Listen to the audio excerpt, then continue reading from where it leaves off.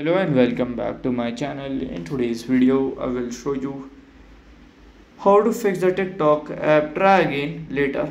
So let's get started. So to fix them, you have to follow this easy step. Then here you have to go. Then click on this like app info. Then go to the storage option. Then to clear cache. Then you have to open it again, and then it would be fixed. So this is how to fix the TikTok app. Try again later.